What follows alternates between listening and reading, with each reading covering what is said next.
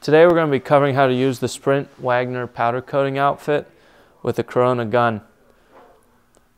Powder coating works through electrostatic principles. So we charge the powder with a negative charge and the product is grounded.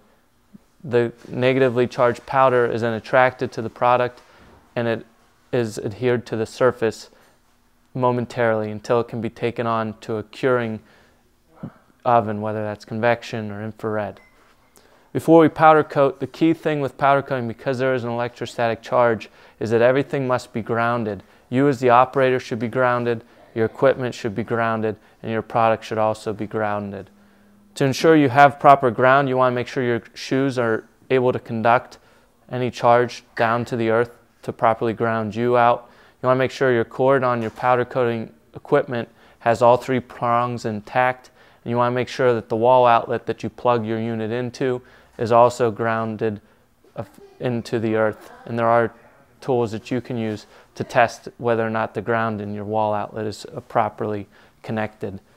The unit itself also has a grounding lug, a grounding cable that you can attach to a booth grounding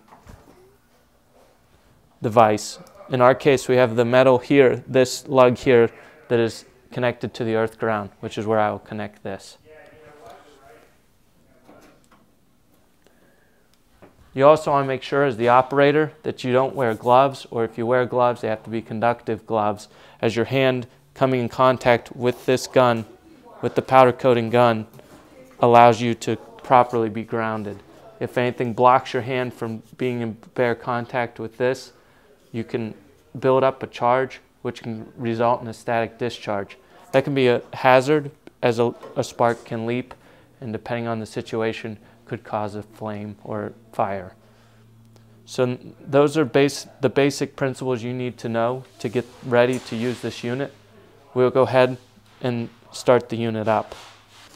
There's a power cord on the back, power button on the back, that's your main power disconnect that has to be on, and then there's also a button on the front of the unit. We'll zoom in shortly to show you all the unit's controls. You have to have air, compressed air, which will drive the pickup tube that feeds powder to the powder coating gun. And there's a connection behind the unit here. Go ahead and bring that over.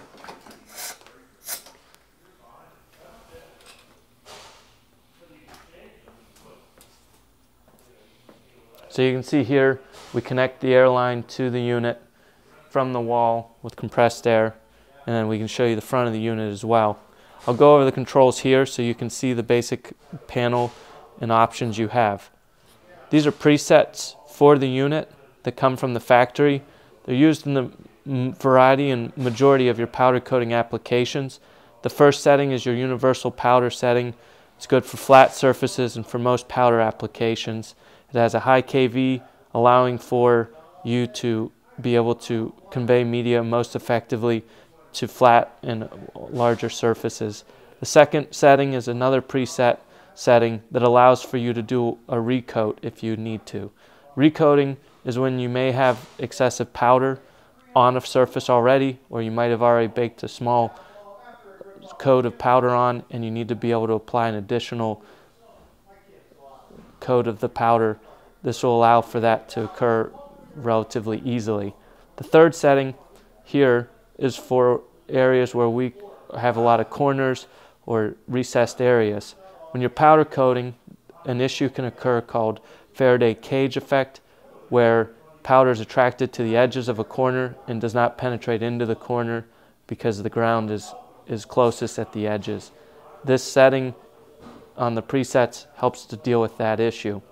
The final setting, this fourth setting, that's a preset from the factory, is a setting that's relatively good use for small parts.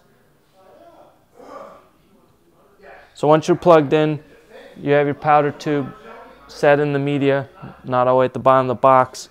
You could go ahead and turn the unit on, and you'd start on your first preset, which is the most common. And that would be what you use in 90% of your powder coating applications. Your product needs to be grounded. So we have a true earth ground that we use on the product. And then you can powder coat from there. We'll show you what that looks like here. You hold the gun approximately 6 to 12 inches from the target.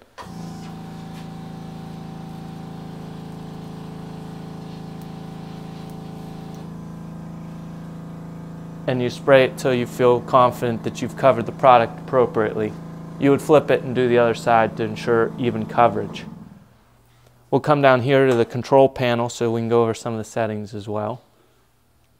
So on the control panel, as we mentioned, the presets will be what you use most of the time. If you pull the trigger twice, it automatically goes down here to the 4th setting.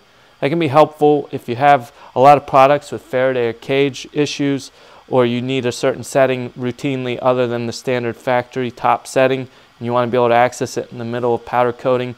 This gun will allow you to automatically go there by using a double trigger pull. So you can see here I'm on to that setting. You can adjust KVs at any time as well. This is your KV setting. This is your microamp setting. In general, the higher the KV, the greater the attraction the powder has to a target, but can also have issues with Faraday cage. Versus microamps, when we can have high microamps and KV, that will give us the greatest attraction overall. The unit will adjust KV and microamp as you get too close to a potential product to prevent shorting out. It can make it actually hard to get this unit to short out. You also have here your powder to air ratio control. This allows you to determine how much powder versus air you want in your mix. You typically don't want excessive powder in your air, as it can create too much coating on the product at a time. So typically the factory setting is good, but if you do need to adjust it, the option is there. Down here we have the recipe options beyond the standard 4. The unit offers up to 50 programmable recipes that you can set individually for your specific needs. You first select a program, and then you can set the KVs, microamp. This is what we call this is how fast the unit adjusts the KV and microamp as it approaches a grounded target, where if you're having issues where you are moving in and out of near a target and it's grounding out too quick, you can reduce the rate at which that change in KV and microamp occurs to help reduce issues related to grounding out due to being in and out up close to a potential product too often. Those are most of the settings on the unit.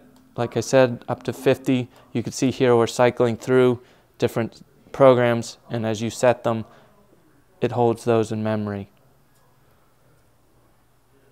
When you're done powder coating, you can move the pickup tube out of the media or out of your powder, like so.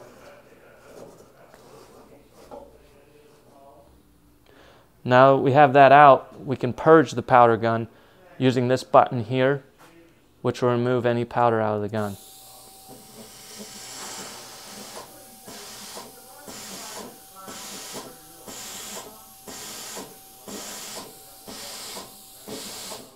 Once we're fairly confident that we've purged the majority of the powder out of the tube, we could go ahead and change colors if needed, or consider our day done for now and put the unit away. That's primarily how you use the Wagner Sprint powder coating outfit.